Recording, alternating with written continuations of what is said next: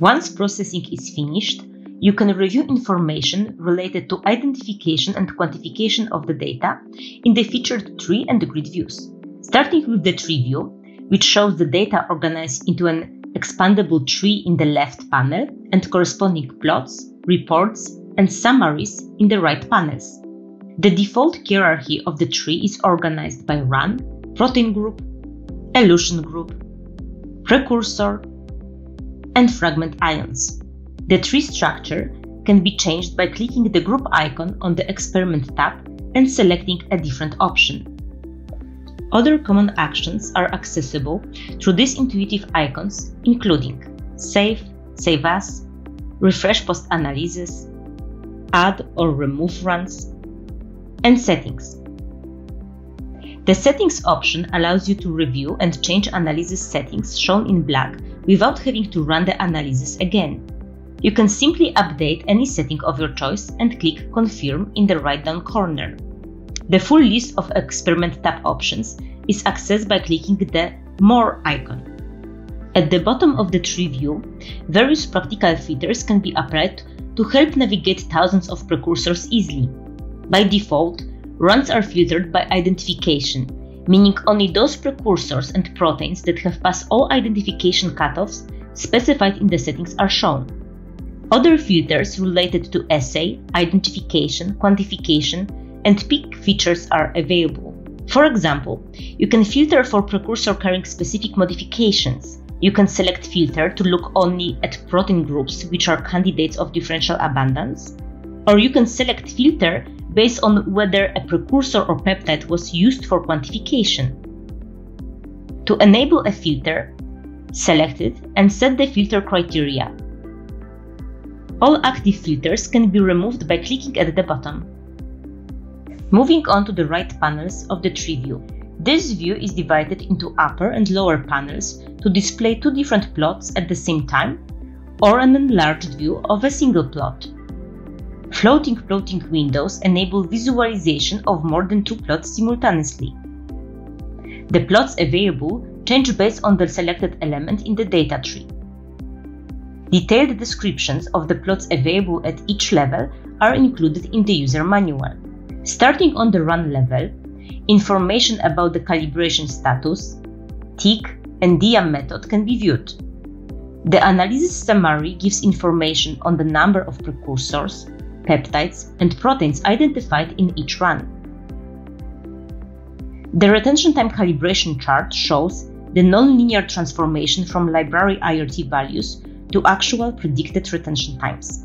The XIC extraction width plot gives insight into gradient stability and the overall accuracy of library IRT values.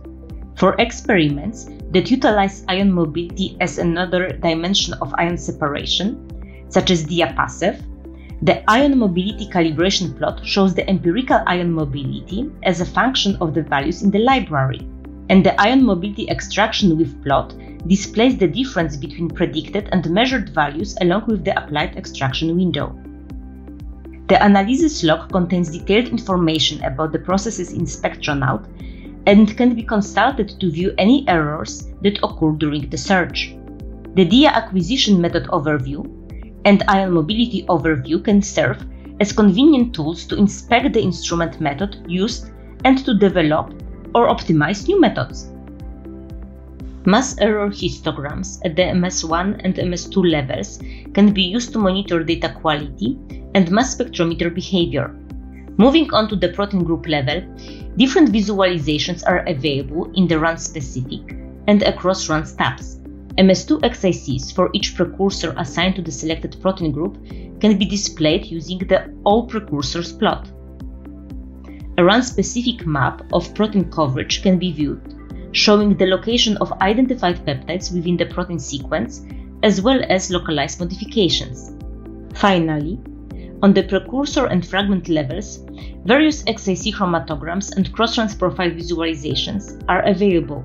Selecting a precursor displays the MS2 XIC chart with extracted ion current chromatograms for all fragments present in the library.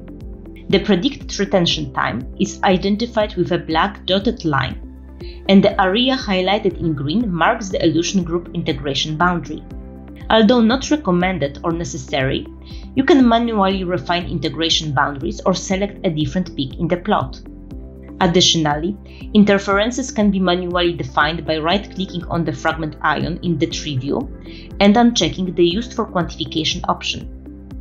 Right-clicking on the panel provides additional options, including toggling to accept or reject the selected precursor.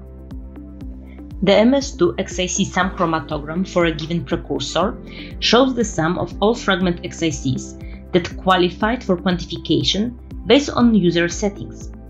Predicted and measured relative fragment ion intensities and isotope patterns can be correlated with ease in the MS2 intensity correlation and MS2 isotope envelope correlation plots.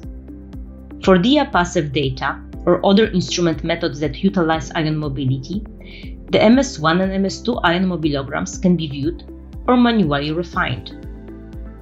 For workflows focused on PTM analysis, the PTM localization plot shows all possible modified versions of a peptide assay, depicting the corresponding scores for each of the fragment ions, either confirming the given site probabilities or refuting them. The peptide data match PDM plot shows the MS features for the selected precursor and how well they match the expected values. Cross-run visualizations are also available, making it easy to browse through thousands of XICs in a glance. The MS1 and MS2 XIC alignment plots display the extracted ion chromatograms of a peptide across all runs sorted in a grid, with the experiment conditions in rows and replicates in columns. Right-clicking on the panel provides further options. Additionally, the name above the XIC plot is a clickable link, which redirects you to that precursor in a specific run. The XIC graph is a combined visualization of the aligned MS2 and MS1 XICs, allowing easy monitoring of cross-run reproducibility. An overlay plot of all the sum XIC chromatograms for a selected precursor is available as well. The MS2 intensity alignment plot gives detailed information about signal stability for the selected peptide across all runs. Lastly, the cross-run RT accuracy plot allows the user to quickly validate the peak picking across all LC-MS runs. Now, let's check out the information available in the grid view. This view provides a protein group-centric overview of the quantification results and enables visualization of differential protein expression. Differential abundances in log-to-protein group quantities across samples are displayed by color, with blue for lower and red for higher abundances. Using column-specific icons, that list can be filtered by experiment-wide candidate or identification status, identification rate across runs, and experiment level CV. The list can be grouped by a given function by dragging that column and dropping it on the designated area above the grid.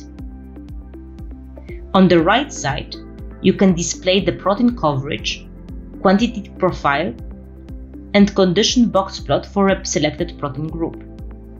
Right-clicking on the condition box plot allows the user to change the base quantity to peptide or protein group instead of precursor.